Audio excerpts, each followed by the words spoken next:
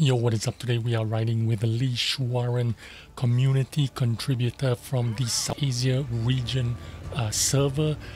If you speak Vietnamese and you'd like to support our friend, check out his YouTube channel, CrazyTankersVN, especially catered to Vietnamese speaking community in World of Tanks.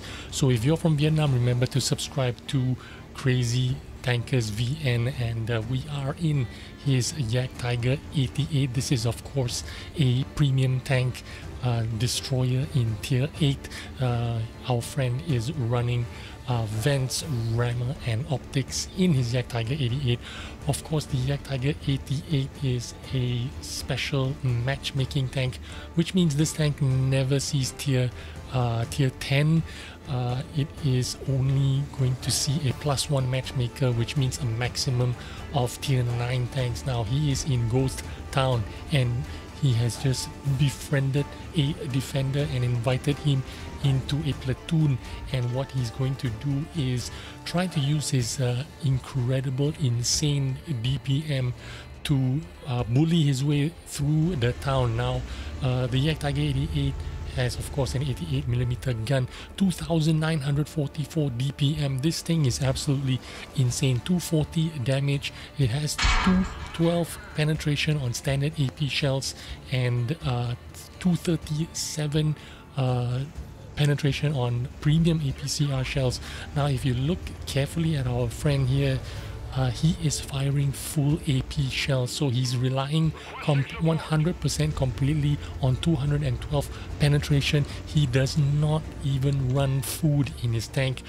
This is a very committed credit grinder. Our friend is very good in saving credits, so this is why he plays his Jagdtiger this way. Of course, I am not going to judge you how you play your tank. Some people want all out 100% performance, will run the food, will run the BIA, will run any kind of advantage we can on our tanks.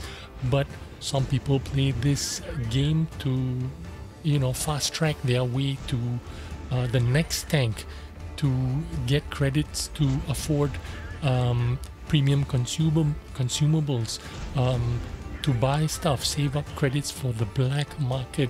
You can play it any way you want. I'm not here to judge you, but I do want to look at your amazing replays, and our friend Lee Schwaran is going to have a fantastic game. Just look at him, how quickly he reloads his gun and finishes off that first IS, and he just misses that on the misses the kill shot on the second IS. Now I don't know if I was playing this tank, I don't know if I would be running a gun rammer for this tank, because this gun reloads in 4.89 seconds. When you run a gun rammer, you save about 10% of reload time, which means in the Jagdtiger 88 you make up less than half a second of a reload time with a gun rammer. If it was my tank, I would probably not run a gun rammer, because my policy, my standing policy is always to not run a gun rammer for any tank that reloads below 5 seconds or around the 5-second mark. But to each his own. If you want to run a gun rammer, you run a gun rammer. I'm not here to judge you. The Jagdtiger 88 has 0.30 dispersion.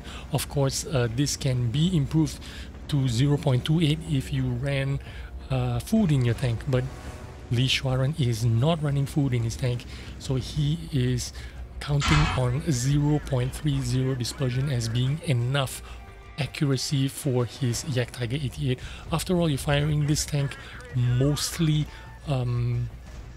stationary. When you are fully aimed, you aren't really you know, going to be moving around too much.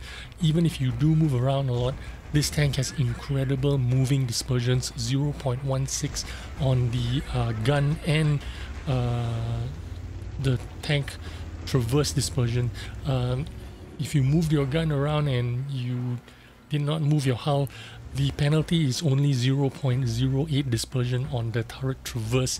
So this means this tank has incredible accuracy, coupled with 1.73 seconds of aim time. This means the bloom of the dispersion reduces to fully aimed in 1.73 seconds. Incredible amount of time. Very quick aiming, very quick firing, heavily armored. Our friend has already blocked 2,900 damage with the frontal armor of his tank, already farmed 3,123 damage.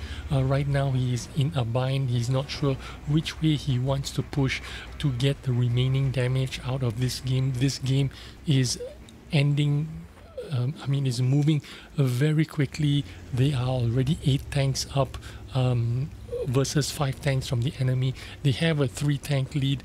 The HP difference is about 500, 700. Right now it's 400 difference. He does need to push forward and see if he can get as much damage as possible. This is the second wreck he is using as cover. Obviously the lower plane of the Jagdtiger 88 is the weakest part of the tank, and that is where he wants to keep it as low as possible.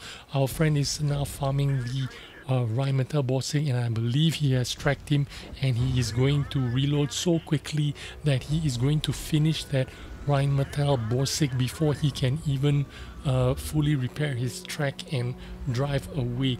There is an Su-130 PM that could easily penetrate the Jagdtiger 88 if he can land the shots on the Jagdtiger 88. Unfortunately, he took a hit for making that attempt, and he is going to completely back off. What is Lee Schwarin going to do next?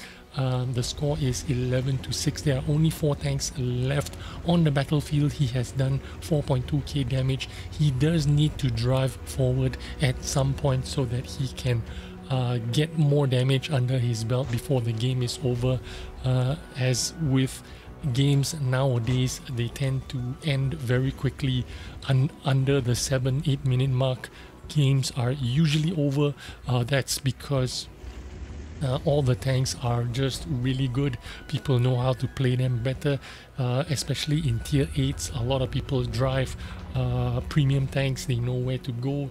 They know their duty, they know their responsibility, so games tend to end quickly. If you are in a slow, big, heavy tank like the Jagdtiger 88, you need to find ways to get your share of the damage. If you just sit behind and snipe from the back, you might not be able to get a lot of damage. You might not be able to even get any damage at all if you are waiting for the damage to come to you. You do need to take the initiative to find a way forward, find a place where it's safe for you to creep forward, where you can avoid fire. If you have frontal armor, use your frontal armor to block shots so that you can go forward and continue getting as much damage out of the game as possible. If you're just going to be inactive, like what you see normal tank destroyers do, sit at the red line, sit at the back, wait for your light tanks to spot for you, and then try to farm damage. If you have that attitude, you are going to get very little damage for yourself. Follow our friend's example here, Lee Schwarin. You need to go forward as soon as possible, as often as possible, as quick as possible. If you don't, you'll be left behind. Congratulations to Lee Schwarin, nearly 5k damage, 3.4 blocked damage. He hardly spawned anything for himself, even though he was running optics. He got an ace tanker for his efforts. 5,000 damage in the end. Obviously he got a little bit of a blind shot there and landed one of those, and there you go, 30 shots fired. He hit 27 of them, and even with standard penetration, he penned 23 out of those 27 shots. Great game from Lee Schwarin. I hope you enjoyed this video, and I will see you on the next one. Bye bye.